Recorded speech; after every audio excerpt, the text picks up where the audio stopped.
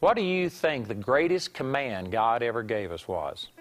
Well, according to Jesus, it's to love God and to love other people. We're going to begin to start talking about how God's kind of love can flow through you to other people. And this will really help, so stay tuned for the Gospel Truth. Welcome to Gospel Truth with Andrew Wommack, a teaching ministry that emphasizes God's unconditional love and grace. And now, here's Andrew. Welcome to our Monday's broadcast of the Gospel Truth. Today I'm going to begin a brand new series that I've entitled God's Kind of Love Through You. And this is basically just talking about how important it is for us to walk in love with other people. And you know, there's many reasons for doing this, but one of the reasons that I kind of saved this to teach at this time, right after Thanksgiving and going into the Christmas season, is because during this time of year, we do a lot of things with family. We have relatives come in, and you know, really it's one of the most trying times of the year because you're trying to interact and have relationships with people that you consider your family. You love them, you want to get along, and yet really it's kind of hard. You put people with totally different drives, totally different focus for their life. You put them together and there's a lot of contention, there's a lot of strife, and I think that this will serve you well during this period of time to just talk about how you can love other people, how you can get along with other people. So I think it's timely, and of course it's timely all of the time because our relationships at work, our relationships at church, your neighbors, whoever it is, life is a series of relationships. And you know, when people reach the end of their life, I've heard many people ask this question, surveys done, and when people get to the end of their life, very, very seldom do people say that they wish they'd have had more money or bigger houses or more cars or things like this. But what they always do is go back at the end of their life and say they wish they'd have spent more time focused on relationships. Relationships really is what life is all about. I mean, you can take financial loss, you can take all kind of things, but relationships are the most devastating losses that we have. And yet I don't think that very many people would challenge me on this to say that we have probably worse skills in relationships than we've ever had in our history. People are spending so much time doing all of these other things, and really relationships are failing. A large part of it is just because of a lack of commitment. A lot of it goes back to a lack of effort put into it. So anyway, I say all of these things just to say that I believe that this is a timely series, and as we talk about how you can love other people, how God's kind of love can flow through you to other people, I think that this is going to be very beneficial to you regardless of your individual situations. This is something that you can use every single day of your life. So the very first thing I want to do is just establish how important it is to have God's kind of love flow through you. This is really what it all boils down to. So let me share some scriptures with you on this. This is out of Matthew chapter 22. This exact same instance was recorded in Mark chapter 12. But in Matthew chapter 22, beginning with verse 35, it says, "Then one of them, which was a lawyer, asked him a question, tempting him, and saying, Master, which is the great commandment in the law? Jesus said unto him, Thou shalt love the Lord thy God with all thy heart, with all thy soul, and with all thy mind. This is the first and great commandment. And the second is like unto it, Thou shalt love thy neighbor as thyself. On these two commandments hang all the law and the prophets." Now, of course, this scripture says that this lawyer was asking him this question, trying to trip him up. It wasn't a sincere question. They were trying to find some way to accuse Jesus and slander him and discredit him in front of the people. But it brought out one of the greatest responses. Just in my study of the Word, and I have read the Bible who knows how many hundreds or thousands of times, I don't know. I've studied the Word a lot. And if it hadn't have been for Jesus' answer right here, if somebody was just to come up and ask me, what is the greatest commandment in the law? I'm not sure that I would have come up with the exact same response that Jesus did. This was a masterful response. I mean, it shows the insight, the wisdom that Jesus had to summarize all of the Old Testament law in loving God and loving other people. And over in James chapter 2, let me just turn over and read this passage to you. Jesus taught on this a number of times during his earthly ministry, and then after his resurrection, James, who was the half-brother of Jesus, came along, and he said in James chapter 2 in verse 8, it says, "If you fulfill the royal law according to the Scripture, thou shalt love thy neighbor as thyself, you do well." And so later on, after Jesus had established that loving God and loving other people is really what all of the law is about, it was boiled down and it was called the royal law, which I believe that the reason it was used this terminology, the royal law, is because royal means that it's kingly. Or, in other words, it's just a way of stating that this is the most important, the highest, the most important of all of the laws is just to love other people as you love yourself. And so Jesus brought a brand new twist on this. Of course, in his religious system, people were caught up into all of these rituals. They had, at that time, probably the dominant commandment that they enforced, and that they, it was just non-negotiable, was this commandment about circumcision for all the males. They had things about how many steps you could walk on a Sabbath day. They really were into the observance of the Sabbath, and they were into all of these rituals. And I guarantee you, if you would have asked the average person, what is the greatest thing? They wouldn't have talked about loving God and loving other people. But that's what Jesus boiled it down to.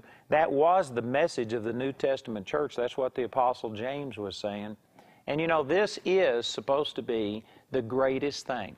Matter of fact, Jesus said this over in John chapter 13. This was the night before his crucifixion, right after they had had this last communion, the Lord's Supper.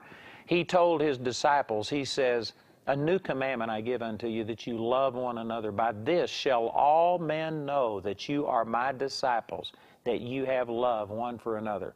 And Jesus elevated love as the supreme test that the unbelievers would be able to tell whether we were his true disciples by whether or not we loved one another. And so through this question that was asked to Jesus from that time on, all of his ministry, and then the New Testament church has adopted this, that love is the greatest of all of the things that are in the Christian life. Love, of course, for God, but then God's love flowing through us towards other people is the greatest thing. It ought to be a focal point.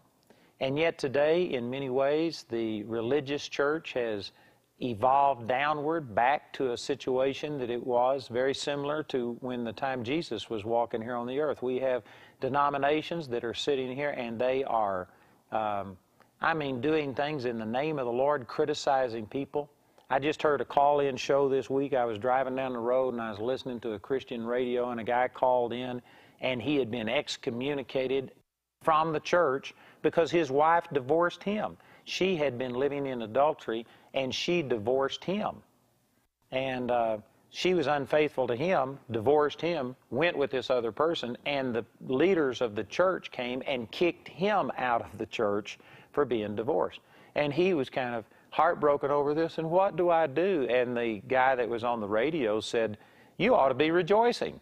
And the guy said, "What?" And he said, "You ought to be rejoicing." He says, "It's wonderful that they kicked you out of that church." He says, "The only thing bad is that they had to kick you out. You should have left a church like that." And yet there are people today, see, that aren't operating in any love, any compassion towards people. They've got their rules and their regulations. And if your dress isn't the right length, if your hair isn't a certain length, if you wear gold or jewelry, and all of these religious things today, people have put so many things above walking in love towards their brother and sister. And yet Jesus said the greatest of all of these commandments is love. Love for God and love for your fellow man. It says that this is the royal law, the one that ought to be the highest in authority and command. It ought to occupy the highest place. Jesus said this is how all people will know that you are my disciples, that you have love one for another. And yet we've got people today that think it's their clothes, it's the way that they don't go out and do this and this, it's the way that they picket, it's the way that they protest, it's the way that they boycott. They've got all of these other things going. But I'm telling you that our love The supernatural ability that God has given every born-again person to express love towards other people is the greatest tool of evangelism. It's the greatest testimony. It's the greatest witness that we have. And so we're beginning this series talking about how to let this God kind of love flow through you towards other people. And I think that this is going to be very beneficial to you. Now, I am going to take a break. I'm going to have my announcer share with you again about how you can get this album that we're talking about. There's 9 teachings in it entitled God's Kind of Love Through You. And then we're offering this Gospel 5-pack again, where we offer the different teachings on love along with the book on spirit, soul, and body, and also the true nature of God. So please listen as our announcer gives you this information, and I'll be right back after this break. Andrew's 9-part teaching titled God's Kind of Love Through You is available on CD for a gift of £30 or more. The first individual teaching in this album is available on CD for a donation of £3 or more. But for those unable to send a gift, Andrew and his partners will provide this first teaching free of charge. Or you can receive the full album as part of the God's Kind of Love 5-pack for a gift of £60 or more. The 5-pack includes God's Kind of Love Through You, God's Kind of Love to You, and God's Kind of Love, the Cure for What Ails You. 2 companion books complete the 5-pack, The True Nature of God and Spirit, Soul, and Body. Request the God's Kind of Love 5-pack when you write, call, or go to our website. We hope to hear from you today. And now, Gospel Truth continues. So we're beginning to talk about how to let God's kind of love flow through you towards other people, how to get along with other people. And basically, the first thing I'm wanting to establish is just how important this is. I tell you, this hasn't been a priority. It hasn't been a focus with a lot of people. There's so many people that, boy, they are just adamant about that they're going to pray, that they're going to do all of these things. They are into a million different things, emphasis, you know, and in their right place, all of these things may be good. But we've got to establish priorities. Love has to be an overriding factor in your relationships with people. There are some of you that wouldn't dare go out and fellowship with somebody because they are worldly or ungodly, and you wouldn't taint yourself or soil yourself with them. And yet, you will sit there and treat them badly and not express love because you've put something else ahead of that. I'm saying that love ought to be an overriding factor. You know, I was at a meeting one time. This was in Corpus Christi, Texas, and this is back when I was only on radio, and people didn't know me except for my voice. And so it was just my wife and I that would travel to these meetings, and we would stand behind the tables and dispense the product. We would greet the people, and of course people didn't know what I looked like. And it was always interesting because people didn't know who I was until I actually got up and started ministering. I would be at the back, I would be running the sound and all of these things. And I got some really unique reactions from that. But one of them, I remember this lady one time that she was on the back row right in front of where I was running the sound booth, and my wife was up doing the praise and worship. And so anyway, she didn't know who I was. And this woman had her hands up, and she was worshiping God. And, you know, I don't mean this, I'm not trying to be judgmental or critical, but I'm just saying that there was a lot of things about this woman that didn't conform to actually a real strong commitment to the Lord. She was wearing this skirt that was so short that when she sat down, she couldn't sit on her skirt. And she had her little girl next to her, and when she had her hands up, this little girl could just barely reach her skirt, and she was pulling on her skirt and going, "Mommy, Mommy, Mommy," and she was bothering this lady. And anyway, this woman, I was back there watching all this go on, and this woman was trying to ignore her. She had her hands up in the air just worshiping God, supposedly. And this little kid was pulling on her skirt, "Mommy, Mommy, Mommy." And finally, I mean, this woman just turns around and slaps this kid right across the face and says, "Shut up, kid, can't you see I'm worshiping God?" And she went back to worshiping God, supposedly. And you know what, I might not should have done this, but when I got up, I just couldn't help but point out the inconsistency here. People are saying, "Oh, but I'm so passionate about God," that you're going to slap your little kid across the face and you don't walk in love. You know, there's so many scriptures. I'll be bringing some of these out as we go through them. But over in 1 John chapter 4, it says that if you say that you love people and yet you don't love God, then something is wrong here. It says if you say that you're loving God and you're in this relationship with God and yet you don't love people who you can see, how can you say that you love God whom you have not seen? In other words, it's making a relationship here. You can sit there and say that you are really loving God and that you just have a wonderful time with God, but if you can't get along with people, now again, this has to be taken in its context, and I'm going to be talking about this in more detail, so I'll just mention this in passing. Jesus was rejected. Jesus had people mad at him, and he said that if they've called me the master of the house Beelzebub, then don't you think that they're going to do the same thing to you? It says in 2 Timothy chapter 3 and verse 12, all those who live godly in Christ Jesus shall suffer persecution. So I'm not going to say that you get along and everybody just loves you. But I'm saying it this way, if nobody loves you, if you can't get along with anybody, and yet you're one of these people that is so religious and so passionate, and you just love God, and you spend hours studying the Word, and you spend time praying, and you do all of these things, but if you can't get along with anybody, if it seems like that every person around you just, when they see you coming, they go the other direction, I'm telling you, something is wrong in your life. Because if you truly have God's kind of love in you, it will flow through you towards other people, and this ought to be a priority in a Christian's life, is loving other people.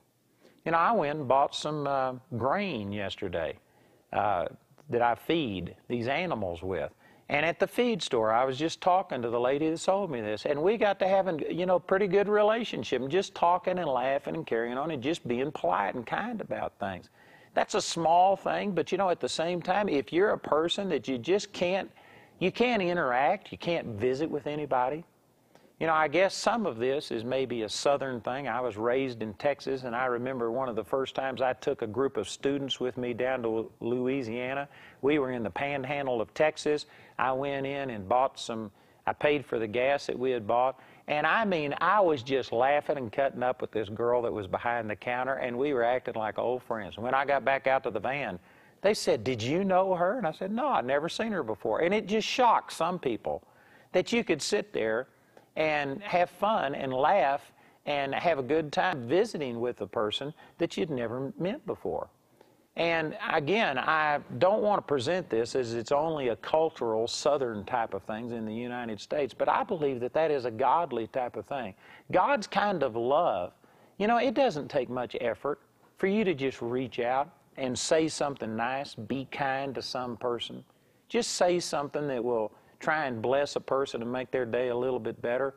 I believe that if Jesus was walking here on this earth again in his physical body, I believe that Jesus wouldn't just let a waitress at a restaurant just sit there and talk to them and treat them like trash and demand that you do this and reheat this and you do this. I believe that Jesus would show love towards the people that waited on him and served him. And the point that I'm trying to get across is as we begin to start talking about God's kind of love through you, you need to recognize that this is not an option. This is the greatest of all of the commandments. This is what everything else hinges upon. All of the law and the prophets basically can be contained in love God and love other people. This ought to be normal. Jesus said this is the distinguishing characteristic over in John chapter 13. By this shall all men know that you are my disciples, that you have love one for another. Let me just ask you this question. If you were arrested for being a Christian, would there be enough evidence to convict you? Would there be other people that would come around and say, you know what, this person really did show me the love of God. Man, when I was having a bad day, instead of just making it worse and dumping on me, this person was kind to me, this person did this. You know, Jamie and I, when we go out to eat, just this last week, we ate somewhere and we gave a person a tip that was nearly as much as our entire meal was. And it's a small thing. It wasn't but like a $10 tip. It wasn't a fancy place to eat or anything like that. But you know what? This woman, she's usually a lot nicer than what she was this day. But we asked how your day's going, and she said, oh, okay. And I said, it doesn't sound like it's very good. And we tried to encourage her and build her up, and she was, I don't know what was going on, but she was having a bad day. And she was the only person waiting in this restaurant, and there was lots of people in there, and she was just overwhelmed. And so anyway, we tried to be nice to her, and finally we just gave her like a $10 tip, which was, I think our bill was only $12 is all that it cost for us to eat. And you know what? It really brightened her up, and she says, well, thank you, I really appreciate it. It's a small thing. I'm not saying that that's a huge deal, but I'm saying that, you know what, you could just bless people. Are you thinking about ministering to people? You know, I remember another time that I was out with a group of pastors, and it was like 12:30 or 1 o'clock. We went to a truck stop. It was after a church service, and there was 4 of us. We were all preachers. And this lady came to wait on us. And she was polite. There wasn't anything wrong. I'm not saying that she was acting badly, but I just perceived that this woman was having a hard time. And I tried to talk to her, you know, when she came and took our orders, and she was busy and she didn't spend a lot of time. And of course, when you're out with preachers, y'all fight over who gets the check. And so the way I did it, I just got up and excused myself like I was going to the restroom. And what I did was ask this waitress for our bill. And I forgot what the bill was for 4 of us. It was like $20-something. And, you know, I just gave her a $50 tip for that meal. And boy, I hadn't sat down very long, and this waitress came running over, and she says, oh, you made a mistake. You meant to give a $5 bill. You gave a $50 bill. And I said, no. I said, I just felt like God wanted me to do that, just to let you know that He loves you. And this woman just looked at me for a while, and then she broke down crying, and she told us she'd been through a divorce. This was her 3rd job. She worked 3 jobs a day trying to make ends meet and keep her kids going, and she was just stressed out. And just to have somebody tell her that God loved her and blessed her. She broke down. She sat down with us. We got to lead this woman to the Lord. She got born again. You know, that's cheap. Man, I spend millions and millions and millions of dollars being on radio and television trying to reach people. I guarantee you, $50 to see a person born again in their life, turned around with God, it's a small thing to do. And, you know, I don't do this near as well as I should. I've got some other friends that they just live. They constantly are out there looking for a way to show love to other people. I remember one of my friends, he carries a $100 bill with him every day. He always keeps an extra $100 bill, and in the grocery line or in something else, he just looking for opportunities to bless somebody. And he had a woman one time that he paid her entire grocery bill, and this woman was just so overwhelmed. She had actually forgot her checkbook or something and had left it at home, was going to have to leave her groceries and come back. And so he just paid, and anyway, he got to talk to her and lead this woman to the Lord. You know what? This is what Christianity is all about, is just God's kind of love flowing through you to other people. So we're going to start talking about this and giving you some insights, I believe, that are going to help you tremendously to just manifest God's love through you towards other people, and I think this is going to help you. So I encourage you to listen to our announcer, and please take advantage of all of these materials, and then join me again tomorrow as we continue the gospel truth. Andrew's 9-part teaching titled God's Kind of Love Through You is available on CD for a gift of £30 or more. Request album T1055 when you write or call. The first individual CD in this album is available for a donation of £3 or more. But to those unable to send a gift, Andrew and his partners will provide this first teaching free of charge. Request CD number TG14 titled The Greatest of These is Love when you write or call, and we'll be pleased to send it to you. Once again, I would just like to encourage you to take advantage not only of this teaching that I'm beginning today about God's kind of love through you, but we have 3 teachings on God's kind of love. I've entitled it God's Kind of Love to You. That's what I taught on last summer. Then this teaching that I'm doing now is God's Kind of Love through You. Then I've had a teaching out for a number of years entitled God's Kind of Love, the Cure for What Ails You. And then I've also put with this 2 books that are really complementary to all of these things that we're saying, and that is Spirit, Soul, and Body book, and then also the True Nature of God. Please listen as our announcer gives you that information. Our address is AWME, That's Andrew Wommack Ministries of Europe, P.O. Box 4392, Walsall, WS1 9AR, England. Or you can use your credit card to place an order by telephone. Our telephone number is 01922 473 300.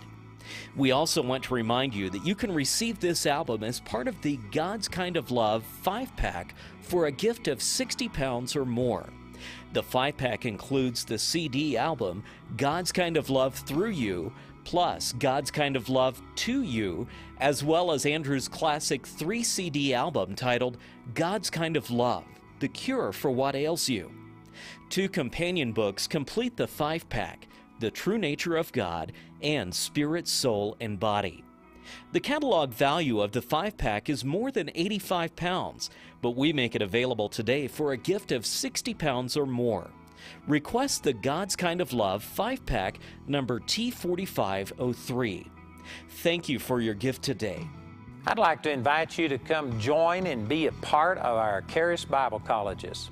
I tell you, we are teaching these exact truths that I'm sharing over television. We are sharing them in much greater detail, plus you get the interaction of all of the instructors and just so much more. Our Charis Bible College is a tremendous way of God just transforming your life. And we not only have our main campus here in Colorado Springs, but we have schools in Chicago, Kansas City, Dallas, Jacksonville, Florida, Atlanta. We have overseas schools in England, Ireland, Russia. There's many ways that you can take advantage of this, including distance learning. So please call the number that you see on your screen. This is Andrew Wommack, and I'm coming to the Clearwater area for a 3-day seminar. I'm going to be holding it at the Bellevue Biltmore Resort in Clearwater, Florida. It's going to be a great time on January the 3rd through the 5th. Charlie and Jill LeBlanc will be with me, as well as Jamie. We have special room rates. You can go to our website at awmi.net or call the number on your screen for our Gospel Truth Seminar, January the 3rd through the 5th. Be sure to tune in tomorrow for more Gospel Truth. One of the ways you can tell if they are truly born again is that they will have this love, God's kind of love, and compassion flowing out of them towards other people.